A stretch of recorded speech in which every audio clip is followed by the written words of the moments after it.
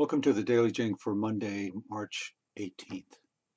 Sorry this is late today. I put up the wrong one this morning and then went to class and now I'm back. So here it is. Here's the question, or here's the quote of the day. If you don't have time to read, you don't have the time or the tools to write. Simple as that. Stephen King. Okay, so let's go to the key page for a minute. I've put some links here about the rhetorical analysis, and these will actually help you with the 6SRA, this business about the rhetorical appeals. Here you should look at this link and the logical fallacies. I have a little quiz on the logical fallacies that I'll post on Wednesday.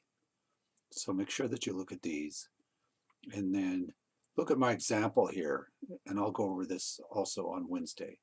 So take a look at both of these and then go to D2L and to the discussion and see what I've opened up for week 8's discussion.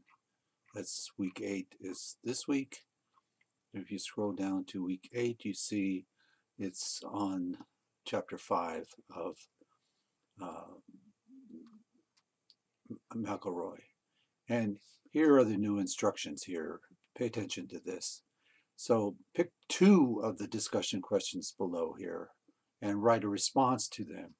And then find one of your classmates' threads that contains a response to one of the questions that you did not answer, did not respond to, and write a reply in response to it. So you will have written 2 responses then.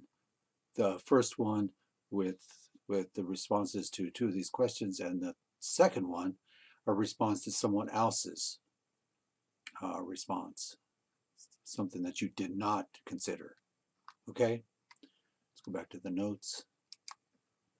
So question of the day, what discussion are we starting today? We're starting week 8, chapter 5 of McElroy.